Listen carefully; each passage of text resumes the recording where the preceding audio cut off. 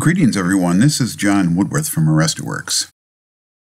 This is our MOV Arrestor AC Conduction Simulator, and I'm going to give you a demo on how it works and how you can use it to better understand the two different currents that flow through arrestors at the same time. Over here on the right is our scope output, and it shows the voltage in blue, and in this case it shows the red as total current and the dotted red as the resistive current, and you can select which one you're looking at with this hide option over here. So now we just see total current, and we can hide capacitive current. So now it's just total current and voltage. And in a minute I'll show you how this changes with different voltage levels. On the left hand side is our digital input and output.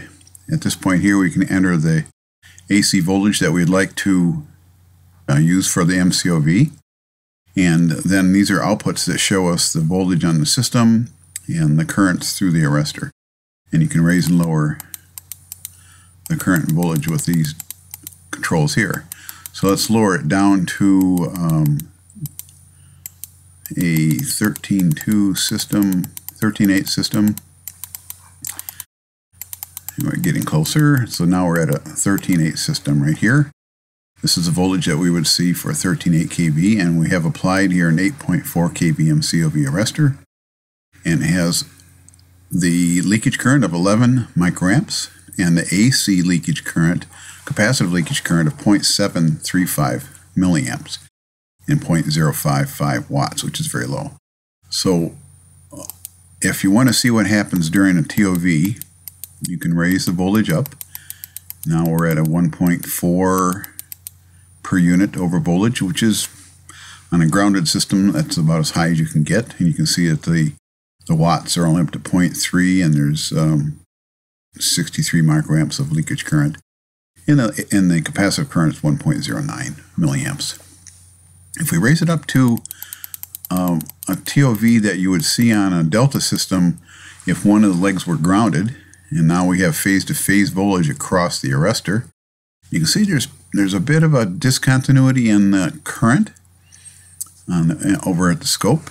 And if we hide the total current and just show you the resistive current and the capacitive current, you can see the capacitive current is still out of phase and still sinusoidal, but now we see some strange wave shape, which is the third harmonic of the current, and that's what the resistive current is.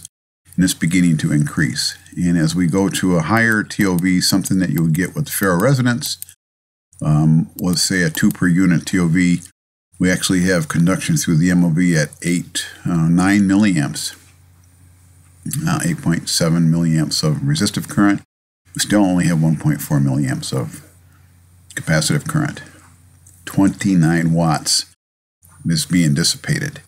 What you would actually see on the scope would be this, and this is the total current, and as you lower it down it quickly becomes sinusoidal again, but hiding inside of that are the two components, the capacitive and the resistive currents.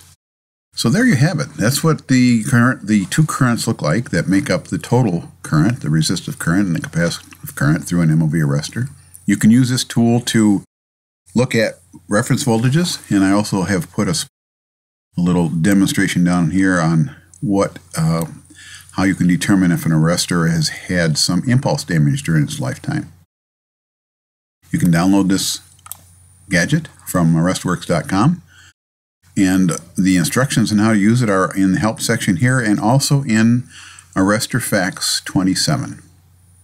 Hope you enjoyed the little demo, and have a great day.